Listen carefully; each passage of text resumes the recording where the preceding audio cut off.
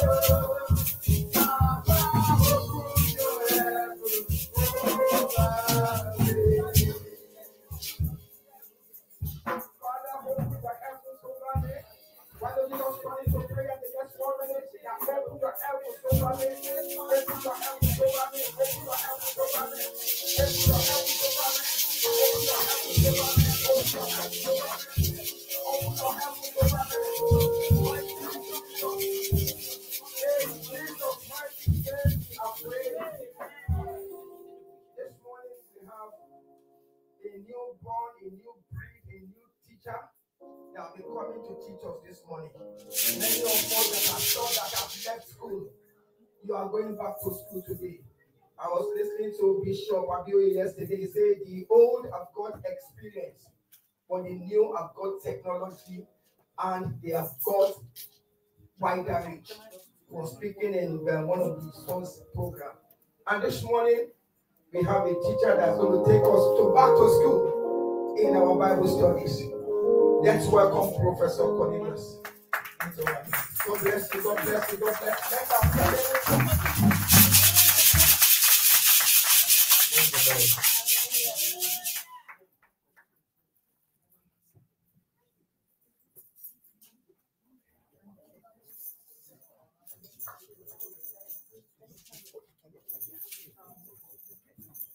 Praise the Lord. I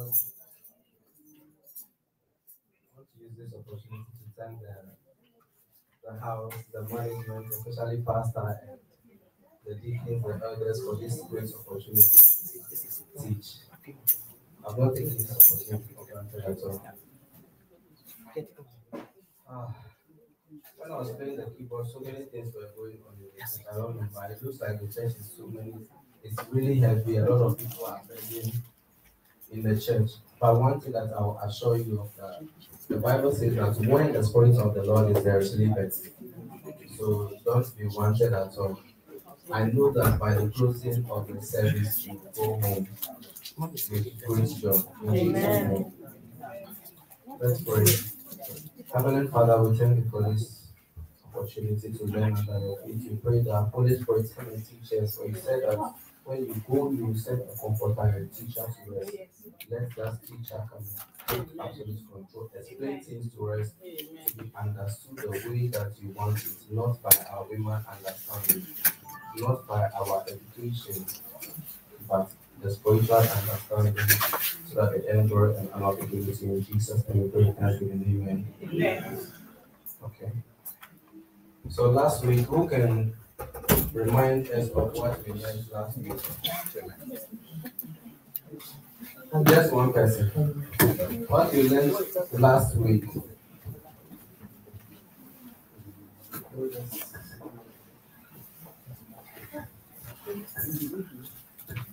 Christianity and socialization.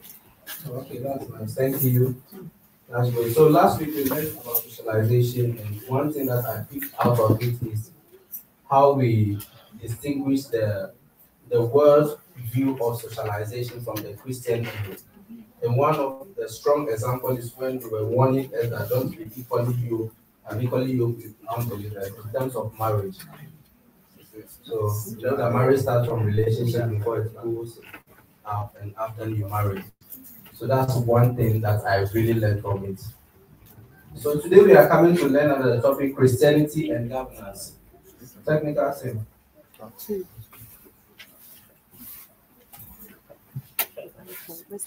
Christianity and governance. And I'm sorry, my way of teaching will be different today. I'll be using slides, PowerPoint. Yes, and Christianity and governance. So please, technical thing, one thing I'll be like my memory verse, my Bible readings will be from the Message Bible. The Message Bible. Yeah, thank you very much. Yeah, so when we talk about Christianity and governance, what comes into mind? So the introduction, the outline, we are going to talk about the introduction of what is Christianity in a nutshell and what is governance. Then God's view about Christianity and governance, what governance God takes governance for, and also why Christians should be involved in governance. Technical thing. Once it's on, you can't do anything. If you want to do anything in your life, you need to pick offline.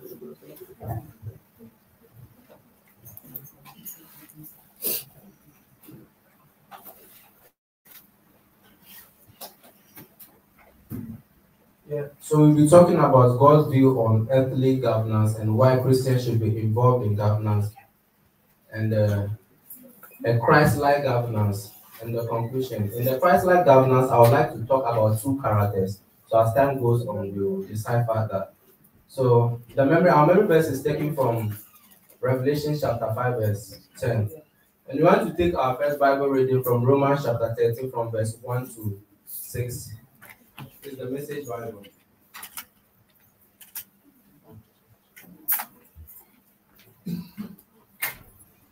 Okay, so the Bible is saying, be a good citizen.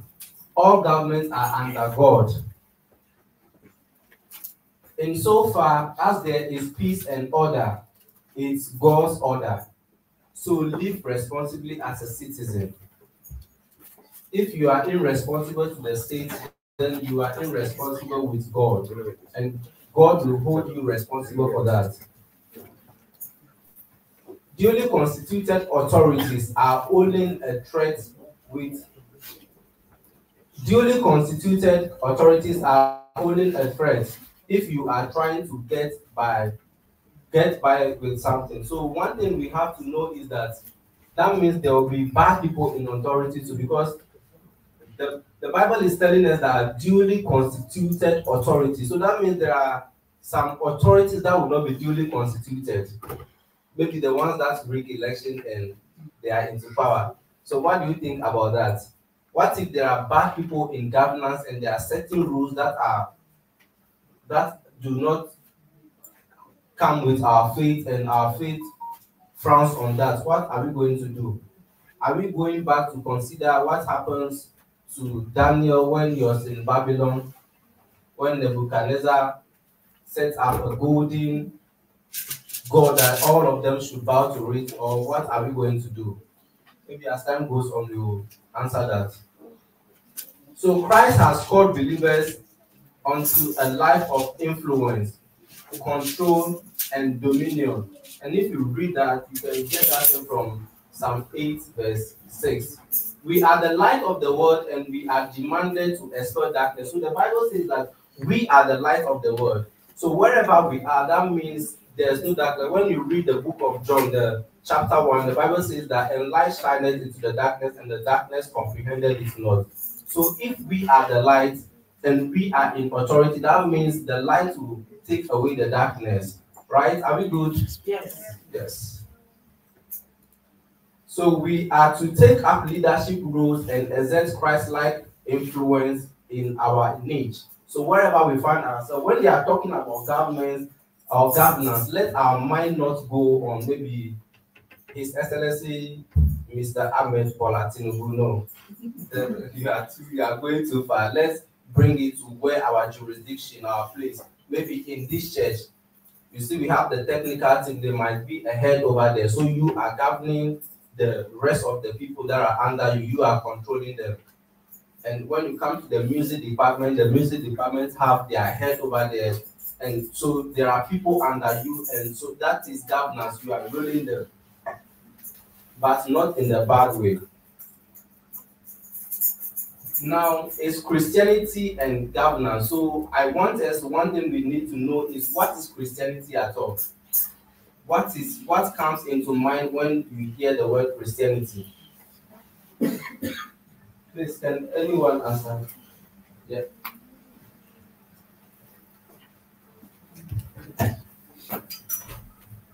Christianity is a religion that is okay.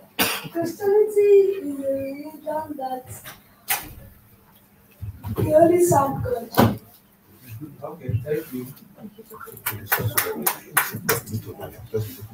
So anyone? Christianity means when we serve the only true God that come and Jesus that died for us on the cross. Okay, thank you very much. Yeah, so let's give it up to them. Yeah, so in a nutshell, the way I understood Christianity, I would like us to take some Bible readings. And so the first thing that comes into mind when we talk about Christianity is one of the commandments that God gave us. And that will be seen in the book of Mark chapter 12, verse 30 to 31. Please, can we have it?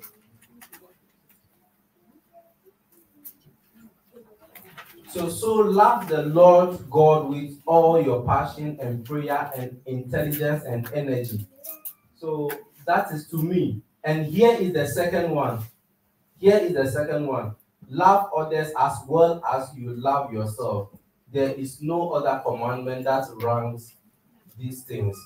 So when you talk about Christianity, to me, I see it as something that Christ-like. And what is being Christ-like is to love your God as your personal savior. And Lord, that is the basis of Christianity. And what at all is love? When you are talking about love, is this that emotional feelings that come when we meet our opposite sex on the way? Is that the love that God is talking about? Or which love are we talking about? So I would like us to get the definition of that love from the Bible. So we will get it from the book of 1 Corinthians chapter 13, verse 3 to 7. 1 Corinthians chapter 13, verse 3 to 7. So when we understand this love, we will know if we really love God, if we are really Christ-like, or we are pretending to be Christ-like. So if I give everything I own to the poor, and even go to the stake to be burned as a martyr, but I don't love, I've gotten nowhere. So no matter what I say, what I believe, and what I do, I am bankrupt without love. So now love will come, the definition of the love that we are talking about. So love never gives up. These are the qualities of the love that the Bible is saying we should love. We should have as Christians. So this is the basis of Christianity. If we don't have this, then we have mixed it. So love never gives up. Love cares more for others than for self. Love doesn't want what it doesn't have. Love doesn't strut. Love doesn't have a sword head. So when we take all these things and you ask yourself, are you really a Christian? From my point of view, if we should ask ourselves and check ourselves, does this love of God, the love that God is expecting us to love Him and also love our neighbors, love the one sitting beside you, love our children, love our friends, love everyone beside us, love every human being walking on earth. Does these things grow in life? Is it really in us? So if you do a retrospection of your life that you are living as a Christian, from the day you declare the Lord as your personal Savior and Lord, are you really sure that you're a Christian? That is one thing we should be asking ourselves.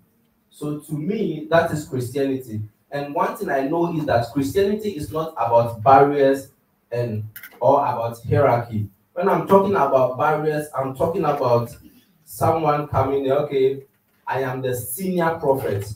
So let's say our pastor is saying he is the senior pastor of the church, then the rest are different. So that's creating a barrier among us. So we see some people making statements. We can be age mates, but we are not grace mates. I don't know where they get that from. We can be age mates, we can do everything, we can be in the same class, but we are not grace mates. So that is creating barrier in Christianity. Is that what God wants us to do as Christians, or what? Is it about hierarchy? So I put some picture over there.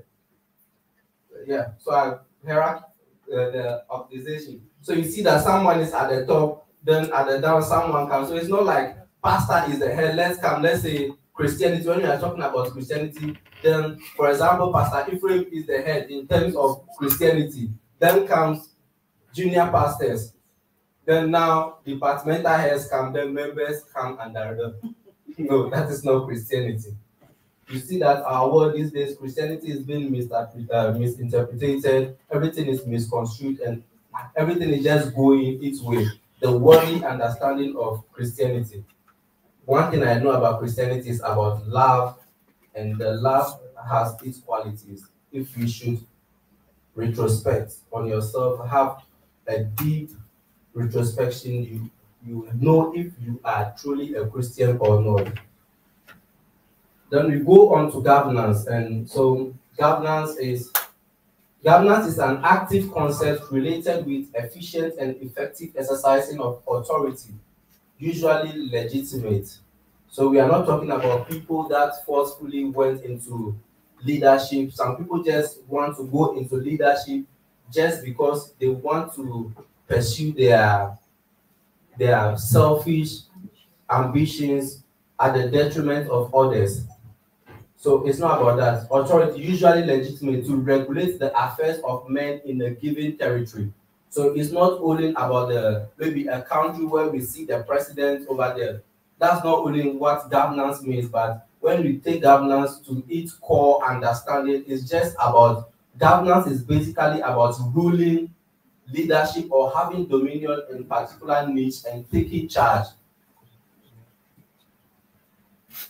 So when you read about governance, some people, we have some ideas, some Christians, they say that, when it is voting time like this, that's the most important one. When it is voting time, then you see Christians saying that, me, I'm not going to vote. So this leaders, they just come and spend our money anyhow. I don't want to even try it. So they should just go and do their own thing. I don't know. So, and Plato has this thing to say. He said, if you don't take an interest in the affairs of your government, then you are doomed to live under the rule of fools.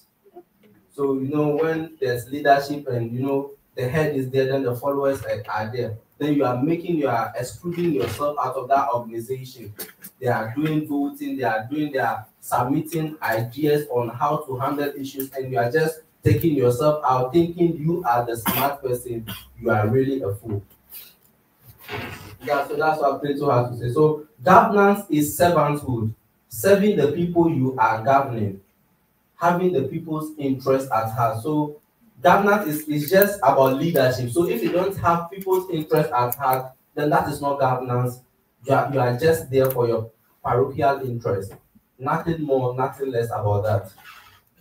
So one of the Bible verses that will come into mind when we talk about governance is when Prophet Elijah was prophesying about Jesus Christ in Isaiah 9 verse 6, and he was saying that unto rest a son is given, and the government shall be on his shoulders. So one man, when I was reading and preparing, one man called Justin Matthias was having actually projected something that thing really came to pass. And when we talk about government, is about servanthood, and he compared it to when Jesus Christ was going on the cross, and he carried the cross on his shoulders, the government on his shoulders. So and that cross meant the sin of the people. That is the burden of the people he was carrying. So Jesus Christ was having the people at heart to liberate them. He's doing everything possible to liberate them and serving the interest of the people. And that prophecy that came from Prophet Elijah was having an imagery reality when Jesus Christ was going on the cross, when he carried the cross on the shoulders. So you go. So God's view on governance. Technical, please can you help me with the slide? So God's view on governance said, governance is instituted by God. He is the ultimate governor. And so there are lots of Bible readings, and I don't want to go because the time is really short. So governance is one of the purpose of creation.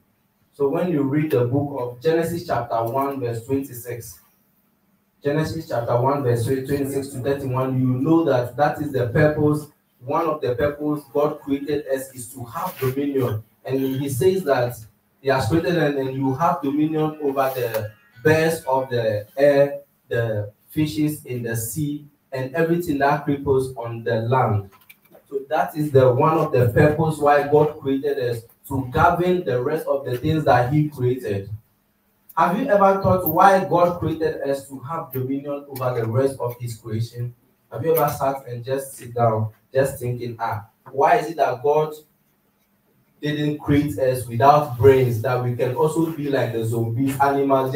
So when God says, hey, stand at it, then you stop. You do everything. But God created us to have leadership and dominion over the rest of his creation. So born or called to lead. So being made in God's image means we were created to lead. When you see God, God is the ultimate governor. He created everything in his own time and he rules the whole world. So, and the Bible says that God has created man in his own image. In his own image, he created man and woman. So God created us. If we are in his image, then that means he has created us to lead. So God commanded both male and female to have dominion. Governance is not gender specific. We are not talking about men being in position that women are far back. I really hate that. I'm not talking about women coming up into in community and say, we are the head, men should go and sit down. What men can do, we can do it and do it better. No, I'll give you something. Can you do it? Come and carry it. You can do it. Go and sit down. But the truth is, we should also give women the power. Governance or leadership is not about only men. When God created us, God created women and men, and he said we should have dominion. The Bible didn't say that men should have dominion, even over female. So that's one thing you have to know when you are talking about governance. Then We are to rule over the earth, but not necessarily over each other. When you read the book of Genesis chapter 1 verse 26 to 31, you know that God didn't create us to rule over each other. God didn't say that we should rule over our friends, we should rule over our colleagues. The Bible says that we should rule over the birds in the air, the sea in the water, the fishes in the water, then anything that creepers on the land. That is what the Bible says. The Bible didn't say that we should rule our friends or our colleagues. The only thing that will make you think you are ruling is that maybe you are having a specific gift that is of benefit to your friend. In that case, you are leading that one. Do you get it? So it's not like you are coming to rule them. Then all of us are to serve one another in the area of our gifting and purpose. When we discover our gifts, we will naturally lead in those areas where we are most productive. So, governance is also a tool for orderliness and sanity. So you want to read that 1 Corinthians chapter 14, verse 26. 1 Corinthians. So this is when Paul wrote a letter, the first letter to the people in Corinth. The church is really confused because everyone is interested in prophesying. I'm speaking in tongues, so respect me, hear me. Everyone is just doing their own thing. And Paul was addressing them, no, that is not how it should be. Even if you speak in tongues and you prophesy with your tongues, someone should be there to interpret it. So it looks like the people of Corinth at some point in their Christianity, they are all interested in who speaks in tongues. So instead of speaking in tongues to glorify or edify themselves, they are speaking in tongues just to satisfy themselves. So today I spoke in tongues. You didn't speak, I'm your boss.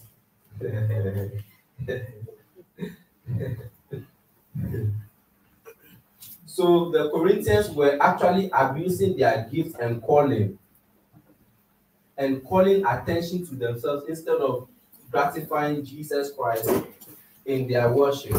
So that's why Paul wrote to them. So if you read the book of 1 Corinthians chapter 14, verse 26, and you go to 40, the early passages, let everything be done in order. Let everything be done in order. And that is what covenant is about. Leadership. Setting your priorities right, making the right thing at the right time, and setting things in order. So, technical, please slide. So you see that when you climb up in leadership as a Christian,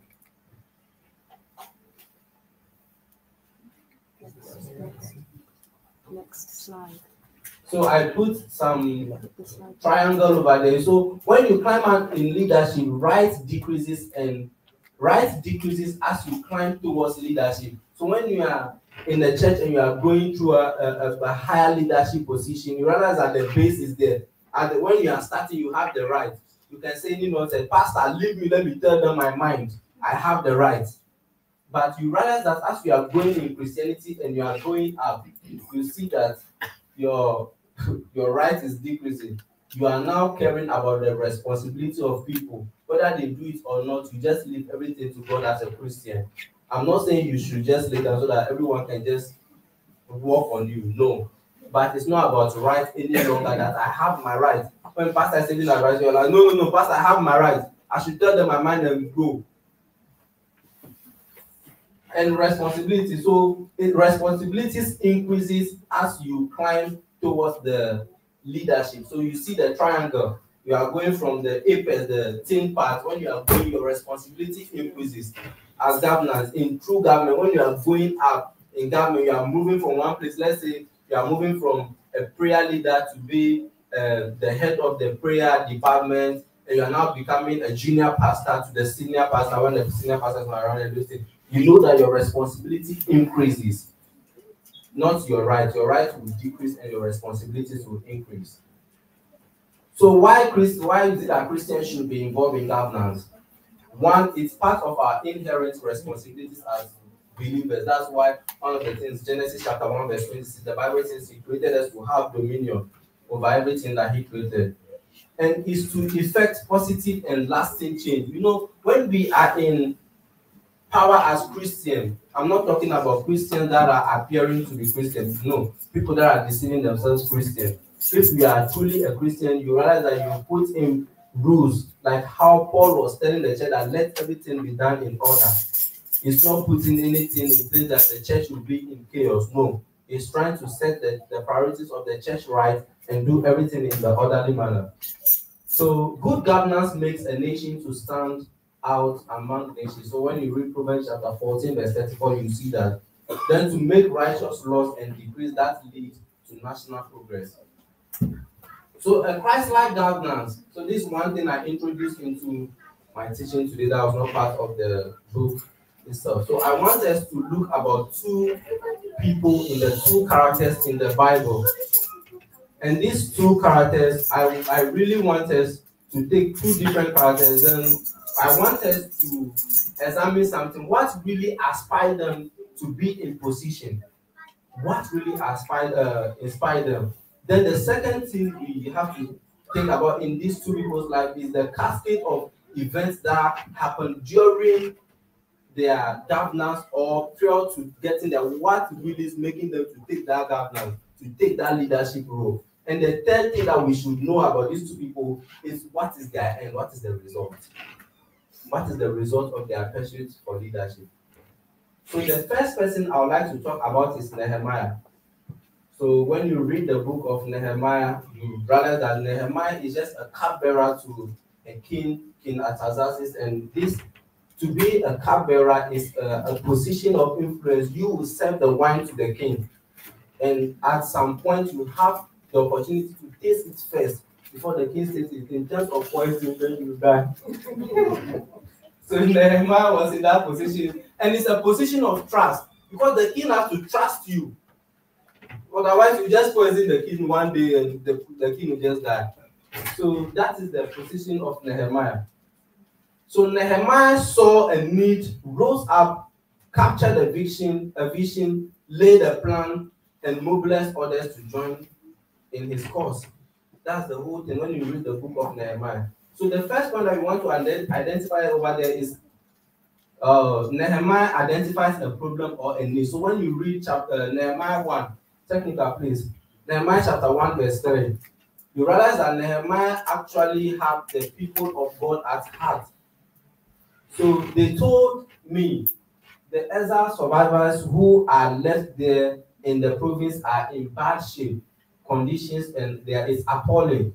The wall of Jerusalem is still rebuilt. The city gates are still in plunder, like the city gates are not there, everything is gone. So Nehemiah wept. When you come down, Nehemiah wept about that and went to God. God, what should I do? That is a sign of good governance, sign of good leadership. He's taking a position and he's having the people at heart. So as a Christian believer, that is one thing we should do, that when we are taking positions, not only in the church, but in the world, we should have the people at heart. Can you imagine how the world will be if the people in government are really, really and truly Christ-like? Can you imagine it? We have a lot. And that's why I tell my friend, when you check statistics in Africa, we the Christians are many. We go to government, the Christians. So I want the development of Africa to be equated to the percentage of Christianity. But it doesn't match. Why? Are we really Christians? Then the second point is Nehemiah call for action. So you read, the first thing that he did was prayers. Then the second thing that he did under that thing is encouragement and empowerment. So a good leader will encourage the followers when he steps into, so I want to do this, but I need people to do it with me. So he gets people and encourage them. This is my plan. You get along with me and we do it. So when you read the book of Nehemiah chapter 2 verse 17 to 18, he encouraged the people to get into his cause to achieve whatever he wants to achieve.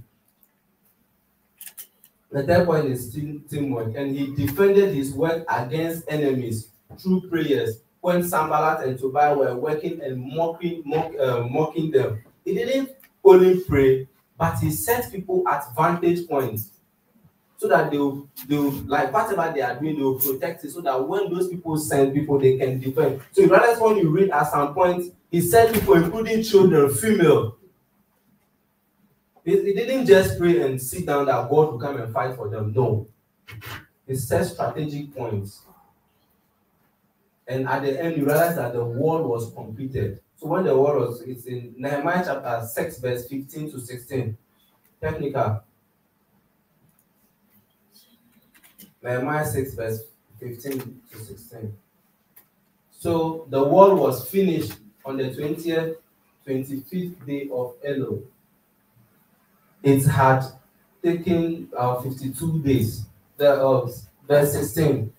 So when all our enemies heard the news and all the surrounding nations saw it, our enemies totally lost their nerve. They knew that God was behind this work. So you realize that a good leadership always, when he encounters a problem in the course of his leadership, you go back to God. God, what am I doing? As a Christ-like, we are not teaching governance in isolation of Christianity. No, we are teaching it in Christianity. As a Christian, what should you do if you're in that leadership position? What are you going to do? So you realize that in all of the process that Nehemiah took, Nehemiah will always go to God, then taking an action. So you always know that he's having the backing of God, even in mobilizing resources. Nehemiah is not a rich person to come and go and buy the timber and everything, but because his position as a cupbearer and having favor really helped him to have favor before the king, and the king funded everything through friends, writing letters to other countries to supply those things to build the land. Nehemiah, the Bible didn't say Nehemiah was a prophet going around to prophesy or heal anyone. No, but he achieved a great thing that God is happy about through leadership, good leadership and wisdom. So the second person I would love to talk about is Absalom. So I was reading the book and the Bible didn't record anything significant about Absalom apart from his handsomeness. So a whole man, the Bible, the good thing recorded about him is that he was very, very handsome in the whole Jerusalem. From head to toe, there was no blemish. Can you imagine the crashes that he will have? Oh my God. Absalom was the man of the land. Very handsome. Very, very handsome and a prince. And one thing that shocked me was that the father of Absalom is a king, that was King David, and the grandfather, that's the mother's father, was also a king. So he's not a cheap person. Both hand is coming from somewhere. The lineage is, everything is good. Everything is at his disposal. But the Bible couldn't record anything about leadership traits. Maybe he has gotten it from the father or from the mothers, nothing like that. The two major things, episodes that the Bible record about Absalom was the revenge. And everything is bad, it's about murder. It's to revenge for the sister Tamar. Absalom is having a brother named Amnon, and this Amnon is really crashing on Tamar. And Tamar is a sister to Absalom, and Tamar too was very, very beautiful. It looks like that woman is having a good seed. All the children. The mother of Absalom is Maacah, and all the two, like Absalom and Tamar, they were all recorded as very beautiful and very nice in good shape. So Amnon, that is a half brother to Absalom, different mother, was really having taste for Tamar, and he couldn't resist it. So he has to, because Tamar was a virgin, Amnon has to engineer means of getting her into the room, and he eventually had his way and just finished her. Then after that, the Bible says that he had a hatred, serious hatred for Tamar, to the extent that the love he has for him is even less than, if we compare it, the quantity of love he was having for the lady it's just small than the hatred. The hatred built up because whatever he was doing, he was looking for, he got it already, and that is serious lust. So Absalom was waiting for King David to avenge that, to do something about it, but King David didn't do anything about it. When you read, one of the bad side of King David was the love for the children. The love is really mad. So he's having a serious love for And so he couldn't do anything. So 3 years down the line, that thing was still in Absalom. And he now got some party, and everyone went there, all the kinsmen, they went there. And he now ordered the soldiers to kill Amnon. That's how he revenged over the sister's rape. Then later on, after doing that, he knew it was a bad thing he did. And he ran away to the grandfather's side, stayed there for another 3 years. Then King David now have mercy on him to come back. So for him to come back was a starting point for another episode, a conspiracy against his own father. The most handsome person that was recorded in the Bible is having this. So you're from one scene to another, you've done something, your father was not happy about it, you were away out of Jerusalem for 3 years. For you to come back is another plot again.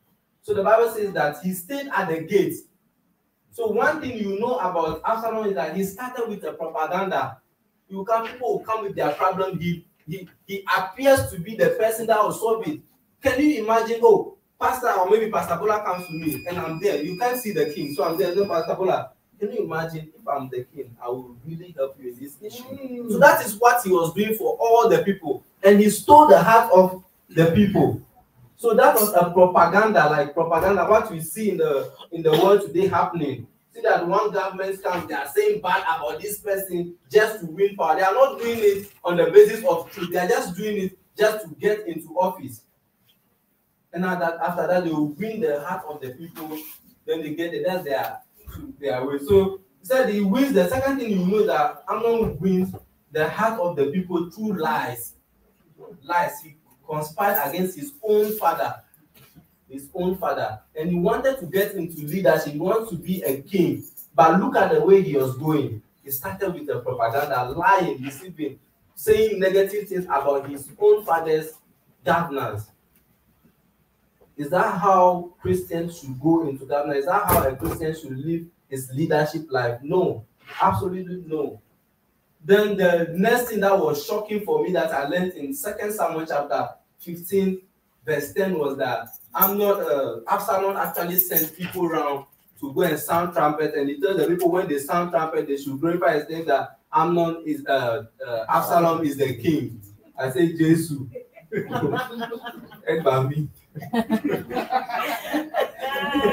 I was shocked. So self-glorification. You see that everything he was doing, every episode from one strategy to another was a strategy just by he just wants to be there. What are your leadership skills? Have you gone through the process? No, he's not caring about that. His own thing is, I want to be on the throne, whether at the detriment of others, to the extent that he's even having army. He has lured the father's best counselor, Ahithophel, to join him.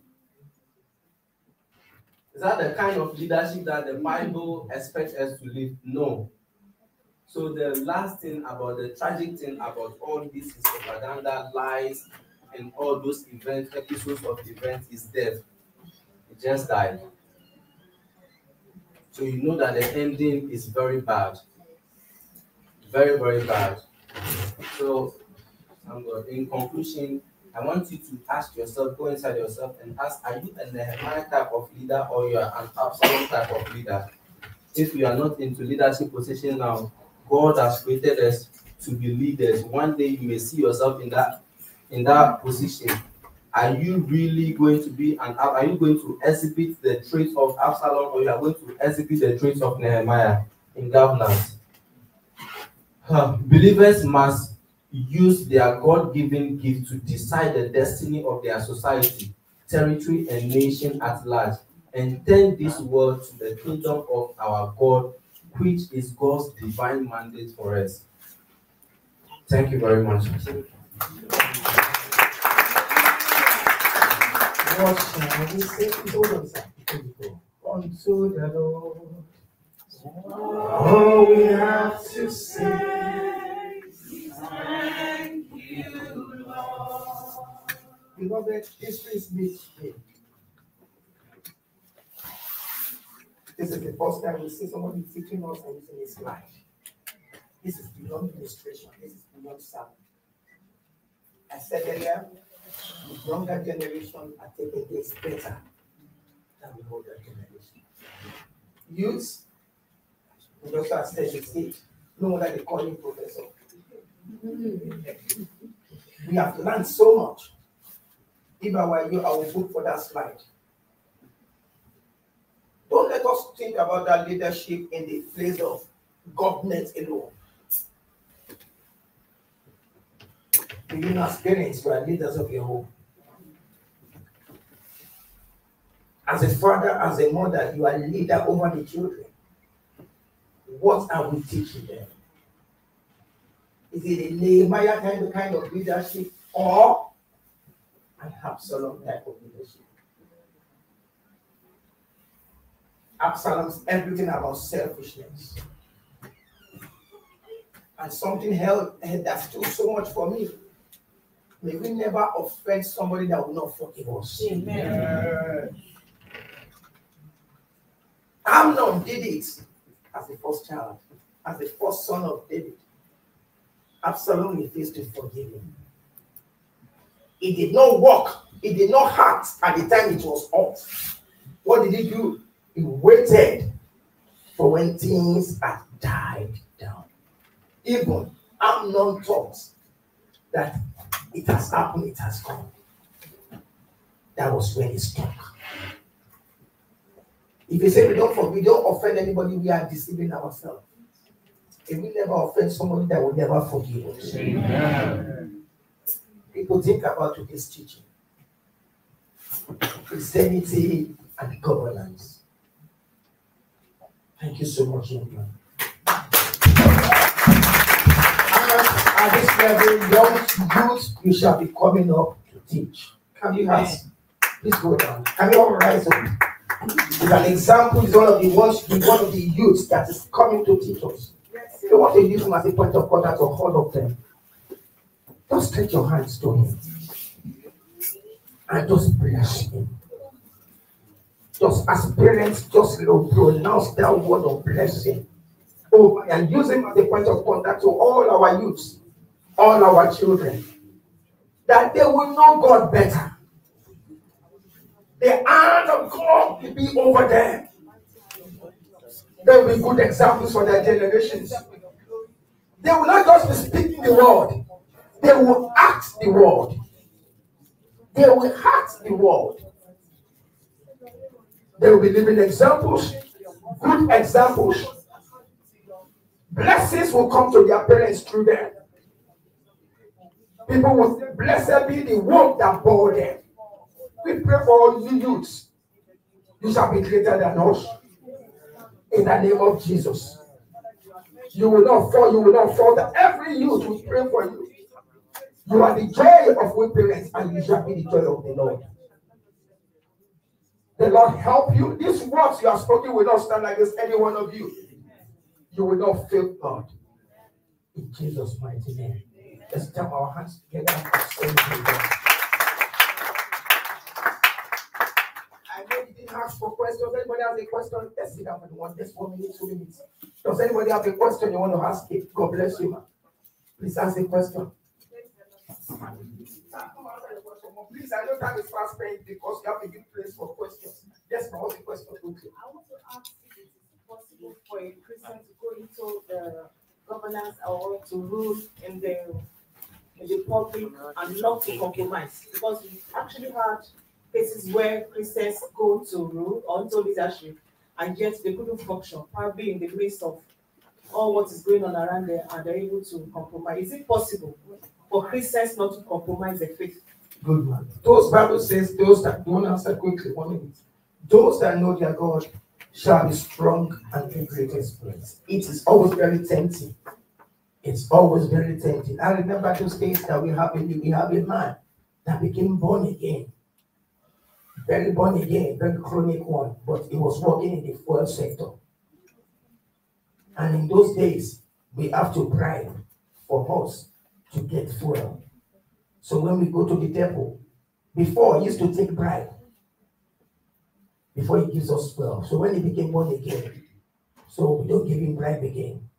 But he started working in the midst of people that were mocking him. After some time, he did it for about 2 years. He could not continue. So when you bring bribe, he will tell you, just put it there. He's able to cover it. So we need, many of us, to stand is difficult, but it is possible, man. Hello, man. It is possible. It is very, very possible. You will see some Christians, they will say, instead of I taking it, I'll resign the job. And most of them, they do resign the job. And God is always a faithful rewarder of those that diligently seek Him. You never stand with God and God will disappoint you. The next place they will hear you higher than where they are. But it's always a very tempting position for you to say, I cannot join them. So the best thing is for you to say, I resign the work. And God will always stand by you. Anybody have another contract? Praise the Lord. Please, there is no time, but I need to say something. Very, very powerful question. And Daddy has done it justice to that, but let me say something. I know people who resign actually, but it did not solve the problem. It doesn't solve the problem. When the wicked rule, the people languishes.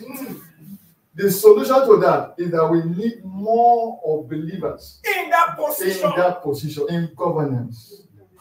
When we have 10 people in the parliament, 5 are Christians, 5 are unbelievers. If 5 stands, they make the right decisions. When you have 1 out of 10, it is insignificant. So the lesson today encourages us to go into governance, politics, so as we can make effective change in our nation. Thank you very much. And don't leave the governance of the country alone. In your place of work, take positions. Stand for God. And when you see Christians there, encourage them to come up with you. When you do that, it will not be only you alone. There will be many voices that will support you. Am I making a point? May we get there in the name of Jesus. Encourage our children. I want to come here one day and say, my brother sister comes from this church. It will say, it is possible. Hallelujah. It is possible. And you are not too old to get there, sir. You are not too old to get there, man. Let's have our mindset change. That place belongs to us. When the righteous rule, the nations enjoy. But when the wicked rules, the nation perishes. May we not perish. God bless you, man of God. I hope that answers all the questions. Let's see our questions. You can send it, you can write your questions. We'll post it to him and we'll send replies because of time. Let's have the choir for the hymn and the praise and worship. Amen. Hallelujah. Hallelujah.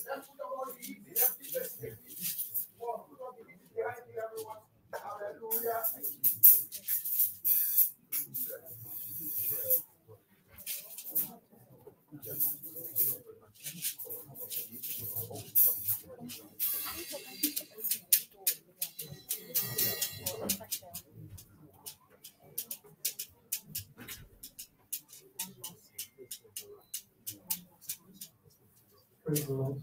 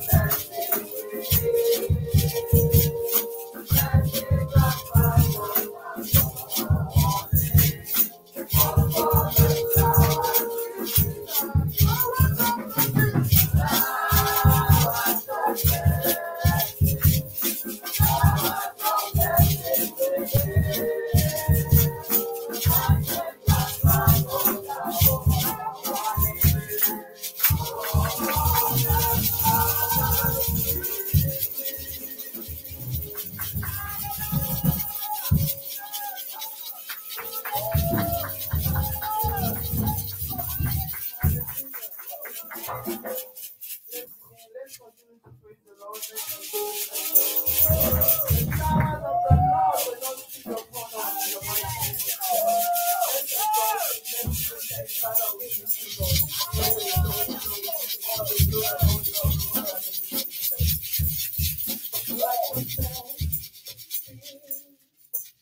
Joy in the Holy Ghost. That's the name that joy in the Holy Ghost. That's the kingdom of God. That's the best. Joy in the Holy Ghost. That's the name that joy in the Holy Ghost. That's the kingdom of God. You wanna be a part of the kingdom. Don't you wanna be a part of the kingdom? Don't you wanna be a part of the kingdom? Everybody, don't you wanna be a part of the kingdom? Don't you wanna be a part of the kingdom? Don't you wanna be a part of the kingdom?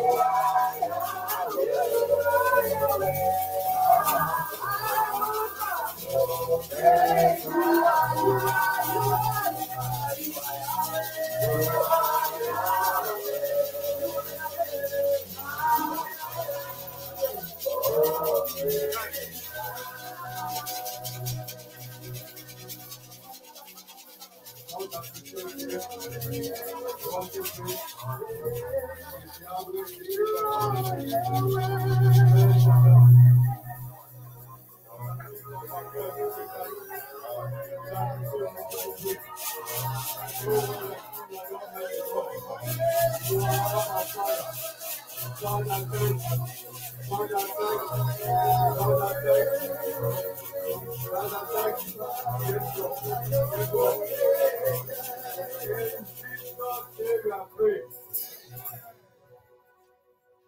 Father, you are Yahweh. You are the King of Kings. We are saying thank you. There's no one like you. We exalt you this morning. Give up our voice to say thank you. Now your word is about to come forth. He said the word is the lamp unto our feet and giveth us understanding to the simple. Father, let your word illuminate our mind. Let your word give us vision. Let your word heal us. As I speak, Father, Lord, put your oxygen in me. And give the listeners the ear to hear your word. They shall not only receive, but they shall do them. So shall it be in Jesus' name. In Jesus' name, we are praying. Celebrate Jesus' name. Amen. Now we begin to the book of Deuteronomy, chapter 28. Chapter 28, verse 12. 28, verse 12. It is a month of open heaven, divine visitation, and good news. And this is what God is telling you and me this morning. God says, He said, the Lord shall open unto thee His good treasure, the heaven, to give thee rain unto the land in the season, and to bless all the work of thy hand. And thou shalt lend unto many nations, and thou shalt not borrow. Verse 13. And the Lord shall make thee the head and not the tail, and thou shalt be above only, and thou shalt not be beneath. If thou hearken unto the commandments of the Lord thy God, which I command this day to observe and to do them. One thing is clear: when God opens His heaven, rain will come. And when it comes, abundance come. And when abundance comes, overflow come. And when there's an overflow, every drought is cancelled. And that prophet happening this morning, he said, I will bless the work of your hand. That means where you are going to every morning to get your daily bread. I prophesy this morning, as you go there on Monday, you shall be prosperous. Amen. You shall be fruitful. Amen. In Jesus' name, I pray. Amen. Let me tell you this. This morning, I bring you a topic entitled The Principle of Honor. The Principle of Honor. It's a principle that most people have neglected and has worked against them. If you look at Genesis 8:22, the kingdom principle is very clear. For every harvest, there is a seed. In short, it is fraudulent. It's a scam. For you to expect an open heaven when you did not sow a seed. Everybody, it is a scam. It is a scam. It's a fraud. Serious war. Praise the Lord. So God said there is seed time, there's harvest time. Some are weak. They are always available. But your harvest will only come when you sow a seed. Your heavens will only open this month when you sow a seed. And this month we shall be looking at the seed of honor. Whenever you sow a seed of honor, doors open. All failures are a blessing to me. All failures is traced toward dishonor. True or false? And all success is traced to honor. I've never asked yourself, why is it that the door God opened before now begin to close in front of you? Check yourself. Whenever life, there is a trait of dishonor. Honor opens, honor magnifies. Whatsoever you honor will magnify your hand. And whatsoever you dishonor will diminish in your hand. Praise the Lord. Now the question is, what is honor?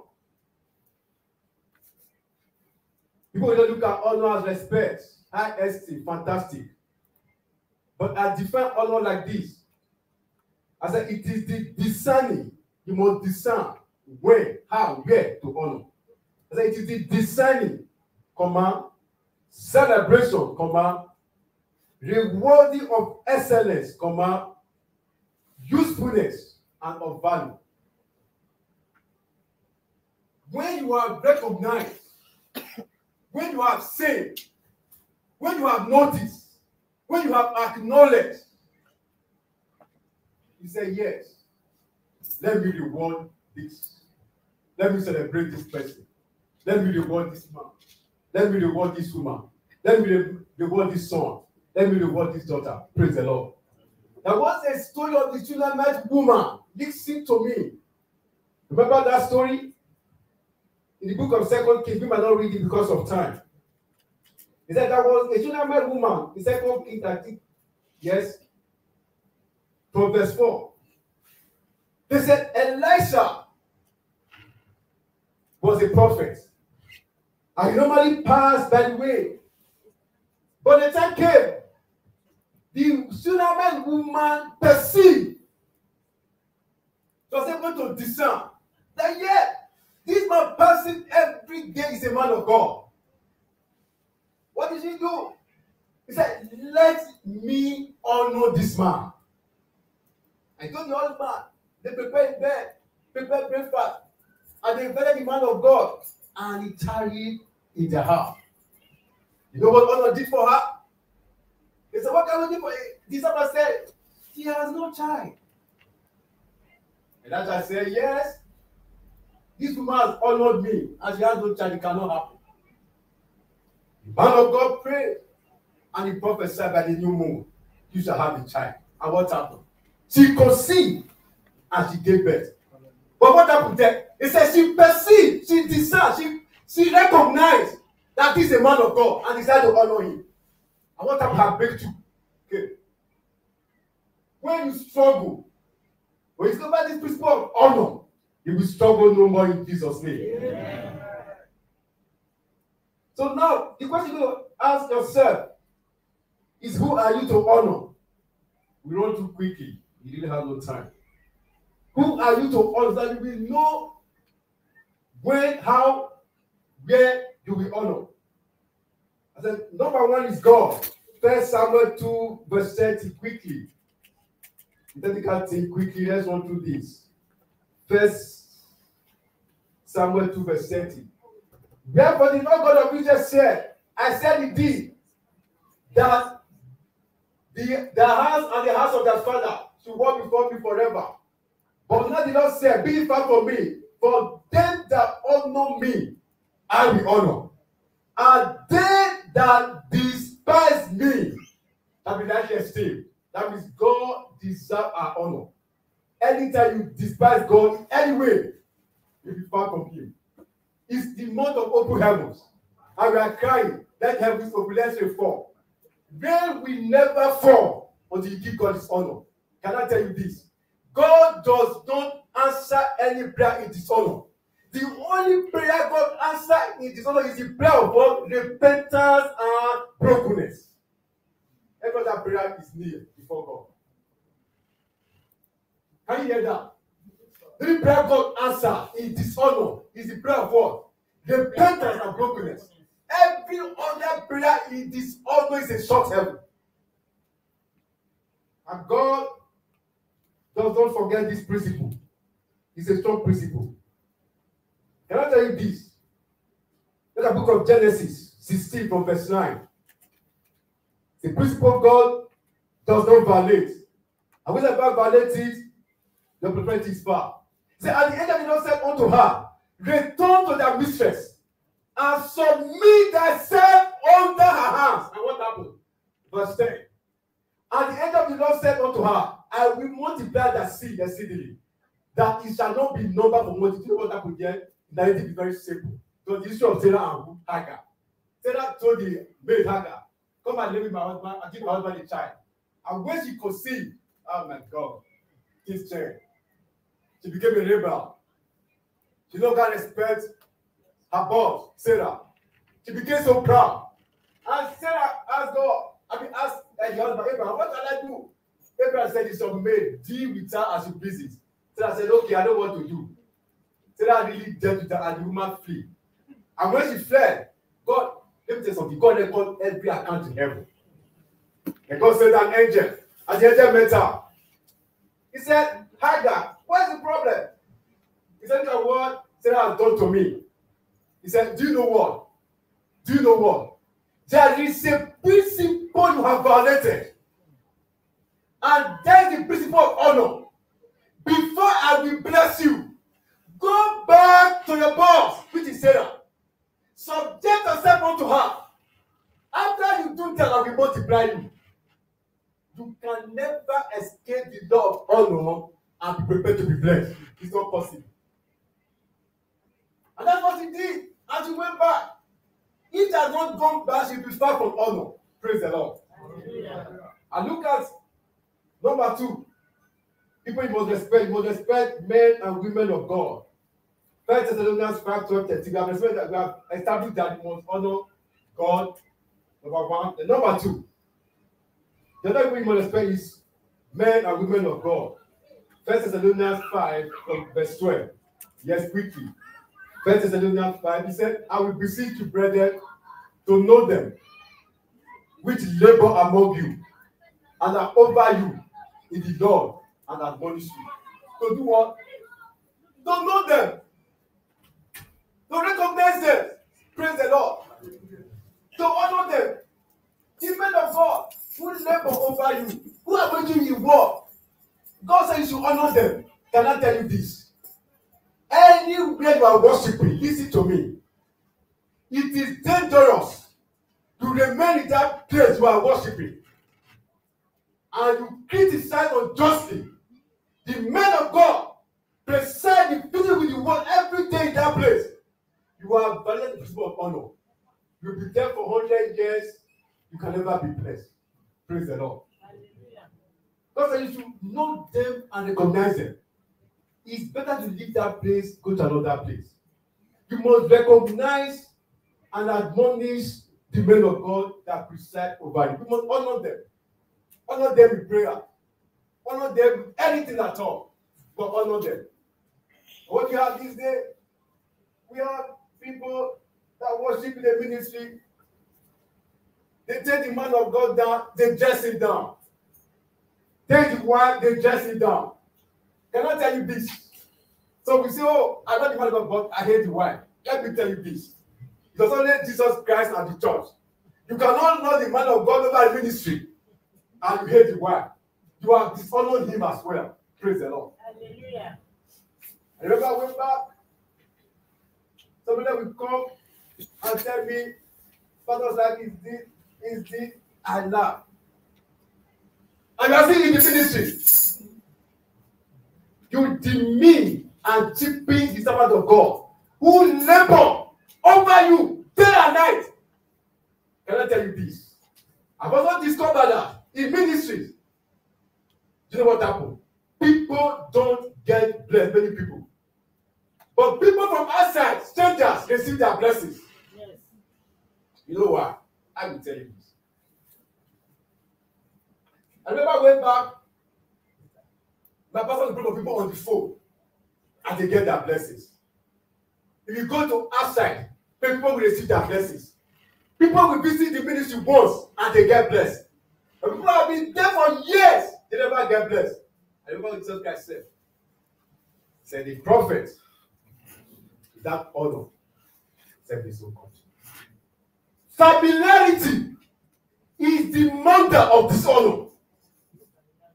Just like honor is the mother of favor. Familiarity is the mother of what? Dishonor. You become so used to the prophet in your ministry You begin to chip him, you begin to disrespect him. It might not be in his face. But do this, no. Do that, no. Do this, no. But people will come from outside. Any instruction they follow, and they are praying to come. Miracle is obedience to the word of God. Whatever it tells you, do it. Praise the Lord. So honor is powerful. The second people you should respect is those in authority. Romans 31. Let me tell you this. Whosoever is in authority, be it a pagan, be it a Muslim, be it a Christian, it's all your business. Are you hearing me? God said, those in power, what do? Honor them. Now let me speak to you with that I'm working. You want to ascend promotion in your office. And what do? You have never honor the manager in that place. Even your line manager, your supervisor. You communicate dishonor in your speech. You communicate dishonor in gossip. You communicate dishonor in all manner of things you can think of. How do you say? The boss is a racist, does not like me because of my color. Or from your speech to totality, you are communicating word dishonor. Be careful. Can I also shock you? All men are not the same. Pastor said something. The bring up poetry has a good that never forgive. Psalm 8:4. David said, who is man that you are mindful of? All men are not the same. What I will tolerate, your manager in the office might not tolerate it and give you sack letter. Be careful. So you must honor somebody in authority. Not only his office, but the person himself. Praise the Lord if you want to grow. Don't join them. The manager is wicked, this is that, and you begin to be a rebel. You have blocked your road to promotion. You have blocked your road to success. You will never grow. Because whatever you even say, there will be a response in the heavens. Praise the Lord. Hallelujah. If he's wicked, keep on saying it. You become a wicked man to you. Praise the Lord. I present it where I'm walking. The person that brought me left. So he said the new guy is wicked, is that. But I begin to communicate honor. I did my duty 3:30 and I was doing my things honorably. I honored the man. I honored him. People were surprised.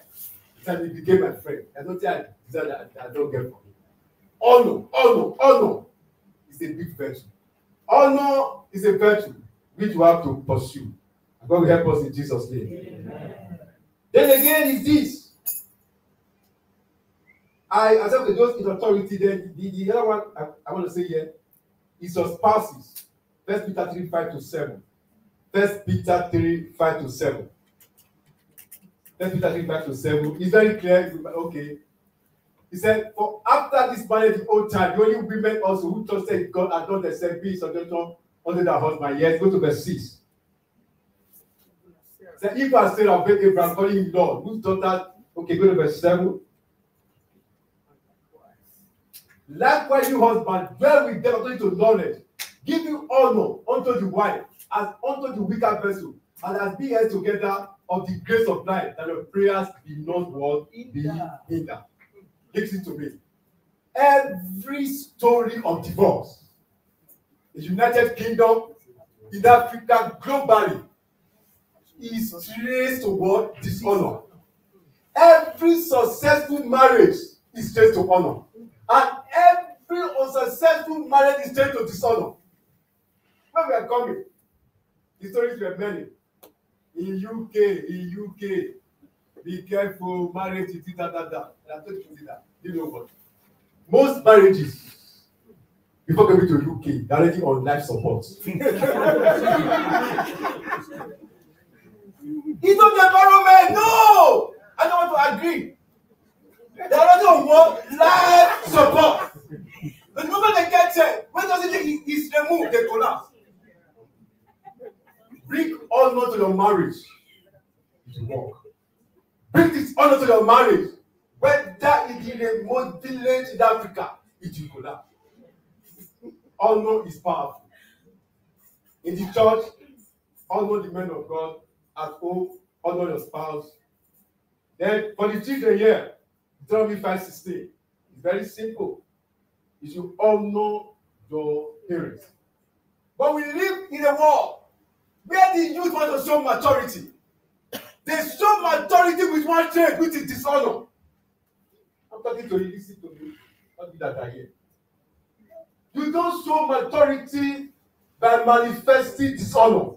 Remember Noah? What happened? They said he was naked. And you see, one of the children, they were laughing or two. But one covered his nakedness. And what happened? Noah was even sleeping. How did he know? God recognizes this principle.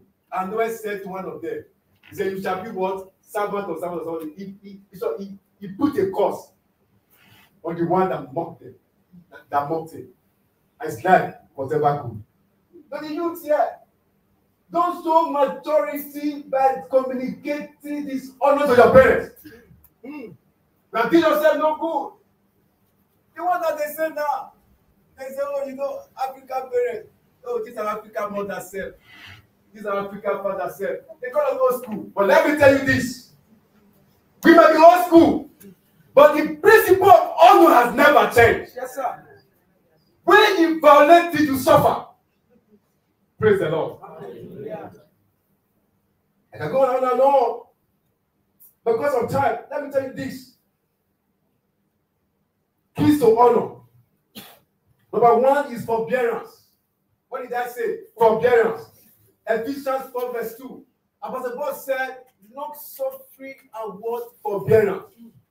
Like if you I begin to ask myself, what is forbearing? It's not forgiveness. They are two different things. Praise the Lord. Forbearing means the person will do it over and over and over and over and over again. You are married here, you don't know what is forbearance. It means your wife will offend you over and over and over and over. Your husband will do what? Offend you over and over and over. You have to do what? You have to forbear. What did I say? You have to do what for that is forbearance. Not just once. Keep on offending. You have to forbear. Anyone that cannot forbear cannot honor. Praise the Lord. In your office, if you cannot forbear, you cannot honor. As I said, all men are different. Be careful. If you cannot forbear your colleague in the office, don't be surprised that your colleague might have the key to the open heavens. And you begin to avoid the person in the office. Begin to avoid that. Because you cannot tolerate. God might put something you need in the hands of that your colleague and you will suffer. You've been a place for 30 years, no promotion. People come tomorrow, they get promotion. Be careful. So forbearance is one key you need to use when you are talking about honor. Then look at Esther. That's how you must discern. Honor is very important. I mean, discerning. To go back, honor, you must have the ability to do what? To discern, to perceive. Remember the story of Esther, Mordecai, and Haman. Haman wanted to exterminate all the Jews. Then Mordecai told Esther, this is what is happening. They prayed and they prayed. But you know what interests me in that story? Esther said, my king, I have a petition. But before he made that petition, do you know what happened? He requested the king to be invited and Haman to a banquet of wine. I call it a wicked banquet. He has to honor the husband first before he can present the petition. He honored the husband to a banquet. He do not what you honor. You must decide, you must perceive. If you don't decide when to honor, you will go at this. He decided very well. Yes, my husband, I want to make a report. Let me honor you. Let the banquet was set, banquet of wine. He yelled that the husband dressed very well. You know what happened because of time? And what happened? That was it. And now they get his wisdom. You must honor with wisdom. He said, book of Esther, verse 30. What happened? She was so proud. Come and say, no. Her dishonor cost her her position, and it was transferred to Esther. Consequences of dishonor so many. So you honor in wisdom, you honor in forbearance. Let me also tell you this as I want to know. I have 47 seconds. There was a man of God, big man of God. Things are not working for him and the wife. And the man of God prayed for people, they built cars, they built houses. For him, things were not working. But later, the wife perceived that was a problem. Now the time came, sermon was going on. The wife left the church. People were surprised. Mama, what's happening? He didn't tell them, but she went home. And when she got home, she was cooking. The husband couldn't wait for the meeting to church. He was surprised. What was the problem? The husband cooking after the church service, he went to call the wife. What did the wife say? No problem. Then the woman cooked deliciously. The woman brought her the place. You know, there's some place you keep for God's visitors. You keep the heaven, the holies of holy, you keep those plates there. She brought them out. Who are you keeping them for? Honor your husband with those plates. The woman brought out the plate, the golden spoon, everything. He served the husband with the golden plate, the golden spoon, and everything. Correct. After eating, he told the husband, pray for me. The man now decided to pray for the wife, not because it's the wife. He said, this woman had bestowed God's mercy upon her. Can I tell you this? The dimension you see a man is the dimension you receive from. The husband was the pastor of the church. Yeah, he was the friend. He was the husband. But over a time, he was seeing the husband as just a husband. But the day she perceived that this man is not just my husband, that this man is a pastor, and the man prayed for her on that dimension. The rest is history. Every man carry grace. Every man carry treasure. Every man you saw the road, my grace is different from your own. If you relate with me as a friend, you get my friend person. Relate as a pastor, any dimension you came from a man, that is what you get. Praise the Lord. I want to pray for you today as you depart here. Learn this principle. Go home, honor your wife. Go to your office, honor your boss. Go to your mother, honor her. Go to your friends, honor her. Every success, I repeat, is straight to honor. Yes, and every failure is straight to dishonor. When you practice this month of open heavens, I'll be open for you. Doors will open. Father, Lord, I pray for all these ones here. Father, bless them beyond measure. Amen. Give them the grace to do your work. Amen. Give them the grace to honor one another. Amen. But this month of open heavens, let our heaven be open. Amen. Visit them with good news. So shall it be in Jesus' name. Amen and amen. Hallelujah. What a mighty God. What a mighty God. As I've always said, let us rise up. Much has been given, much needs to be replaced back.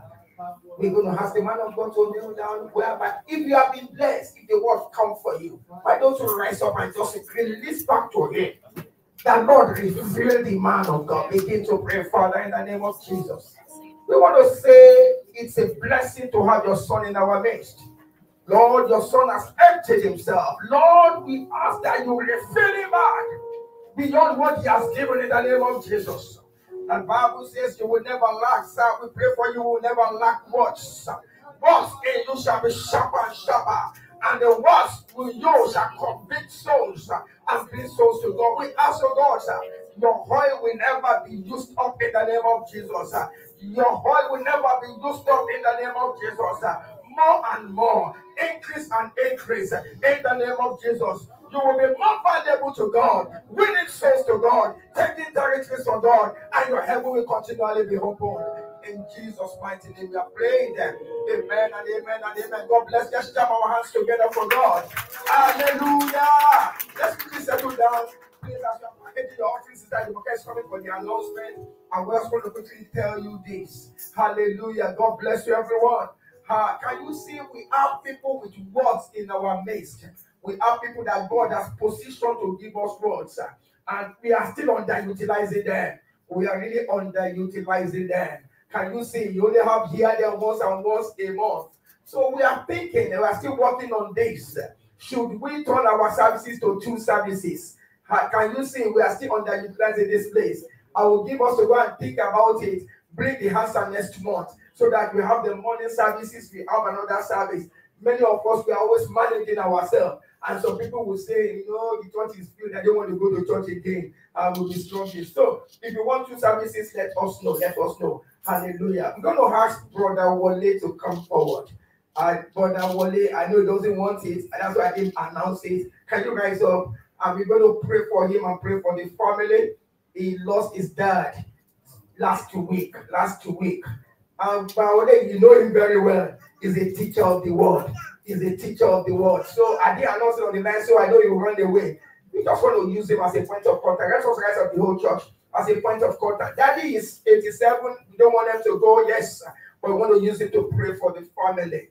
And Daddy has come to be the Lord, a man of God. You saw mommy. Mommy came here some time ago. You could have saw mommy for Wale's mom. Also a pastor. So just want to stretch your hands to him and say, we pray for the family that the Lord will keep you. The Lord will provide for you. When the time comes that you're making all arrangements, it shall be about God. It will be the Alpha, it will be Omega. And we want to pray for mommy. That is the movie that he has left behind. That God will strengthen mommy. We want to pray for everyone of the family. Many of us know Sister Lai. Sister Lai that used to be the children's teacher. His brother Wallace junior sister. We want to use them as a point of contact to pray for the shoulder boss, that the Lord will uphold them. Let's begin to pray for them. Father, we pray, oh God, for shoulder boss, brother Wallace, Sister Lighton, yes, Sister Kemi, every one of them, Sister Lawome, the whole family will pray for you all, that the Lord will keep you. We pray that God will keep the family stronger in the name of Jesus. He will give you all the fortitude to bear the loss. The God will be Father. God will be the husband to mommy.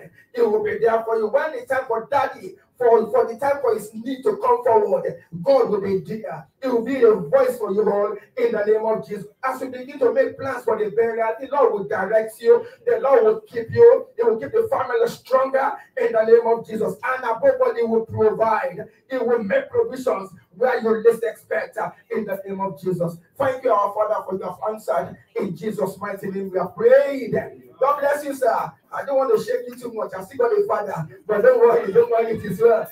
People that are still their father, don't worry, sir. I forgive you. Amen. On the 28th of this month, many of us have always been blessed by Pastor Charles' ministration. Do you know that without the man in Pastor Charles' life, he would not have been blessed to be ministering like this? His father in the Lord is coming. He's already in London. Hallelujah. Yes, clap those hands together. Pastor Charles, you hardly talk on the altar. In fact, I'm jealous at times. My pastor. I hope people can go and talk about my pastor too. I celebrate you, sir. The father with the Lord, the pastor that groomed him for how many years have we in the ministry? 20 years. The man is coming here. It will be a blessing to us on the 28th of this month. Because I didn't tell you before, most times when we have fathers like that, they are come. We want to take them, I think Saturday and Sunday, but because I didn't tell you before, next time when we have fathers, Pastor Moshe, we have a father, and I know his father definitely. His distance is too small to have Bishop David Abiyoyi, but never mind, they will all come and we will make sure we get as much from them. Hallelujah. So come on the 28th of the month, he will be ministering here. Are you looking forward to seeing him? God bless you. Sister Lady, quickly, I know my time is fast spent. As you are packing, quick. We all know our announcement is on the line, but we'll not be able to talk about the announcement much today. Come on, darling. Let us welcome anybody worshiping with us for the first time.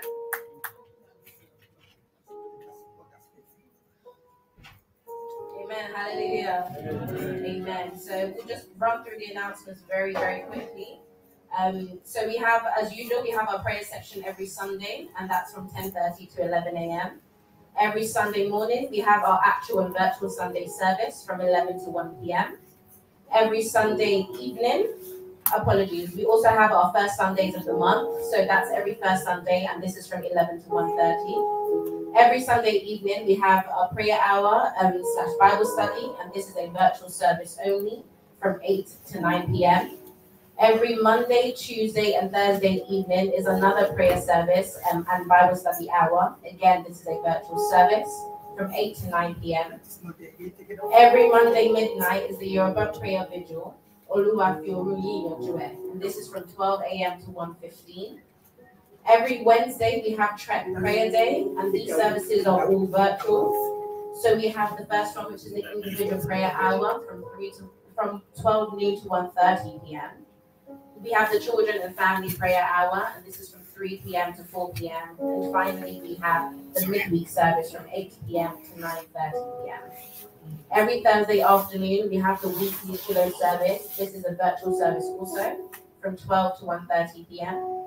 Every Friday midnight, we have the English prayer vigil, "Oh Lord, settle it tonight."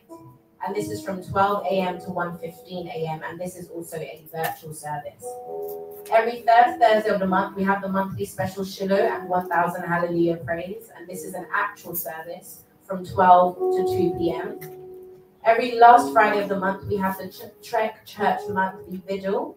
And this is from 11 p.m. to 1 a.m. And this is an actual service also. And finally, every first, second, third of every month, we have the Trecc Covenant Fasting and Prayer Day. Amen. I ran through that very quickly, but I'm sure I usually give it to you in depth on usual Sundays, but because of the time, I'm just going to run through it. And also, just to bring our awareness again, we have the welfare boxes at the entrance of the church. If there's anything that anyone needs, please kindly drop a note, and the welfare team will be able to organize something to your house discreetly. And finally, do we have any new members joining us in church today? Hallelujah! Ah, lovely. It's so lovely to see you. May I ask you to just share your name with the church? Good afternoon. My name is Ademola. Thank you so much. We have a bit of a tradition in the church. I know it's not going to take us too long, but because you are our guest of honor, we will ask you to remain on your seat whilst everyone else rises up and welcome Brother Ademola into the church. Amen. Can I ask every member of Trecc to rise up? Amen. Thank you, and greet Brother Ademola.